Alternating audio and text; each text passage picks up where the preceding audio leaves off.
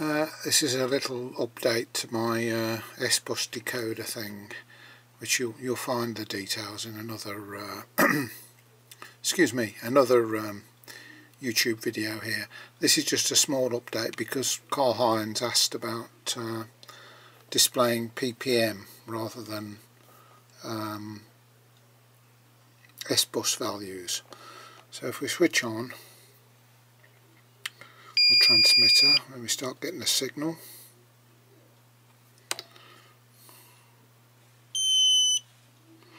there we go.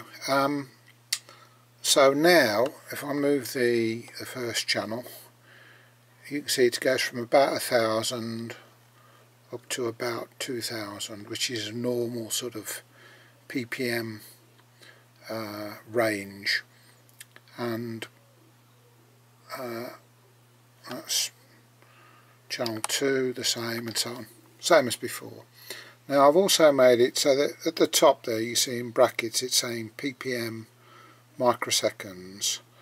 If we press this little button here, it'll change, and now it's showing percentages. So if again I'll move the throttle stick, the aileron, and the first channel is going from minus 100% to plus 100%, and press the button again, and now we're in the normal SBUS values, which is what it's actually receiving. So it's just scaling those SBUS values, which with this particular orange receiver go from 150 minimum up to 1901 maximum, to give either ppm or percentages. Now if you don't have to put the button if you don't want to, you can just default it. You can see if I restart this, if I press the reset button on the Arduino, I've got this one defaulting to ppm microseconds. So if that's all you wanted, there's no need for the button. If you want to wire the button, you can change it in the sketch anyway, but there's the sort of schematic. Sorry about the shadows. You can probably freeze frame that if you want to build one, but you need this.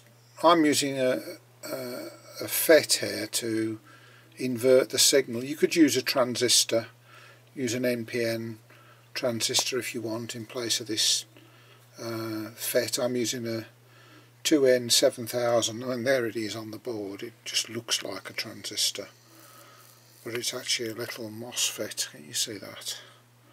Little three-legged thing.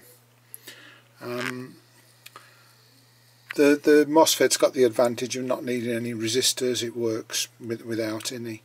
But if you used a NPN transistor, you just have to put a resistor in the base and maybe a pull-up resistor on the collector. Button, just a momentary contact. I've got it on pin 8. You can alter that in the sketch, and I'll show you the sketch on the screen here. So up near the top of the sketch, you see there it says line 15, define mode, button 8. You could change that to something else if you don't want it to be on 8. And you can see there the line 11. There's 3 possible display modes at the moment, which I've called 11-bit microseconds and percentages, and line 12 is defaulting it to microseconds at the moment. So you could just edit the sketch if you if you want to default to percentages and don't want to switch. That's about it. I'll put the link to the code in the description. And I think the previous one I uploaded was called SBUS Decode 3, so I've called this one SBUS Decode 4. Okay, that's about it. You refer back to the other video for more details. I'll put that in. I'll put a link to that in the description as well. Thanks for watching.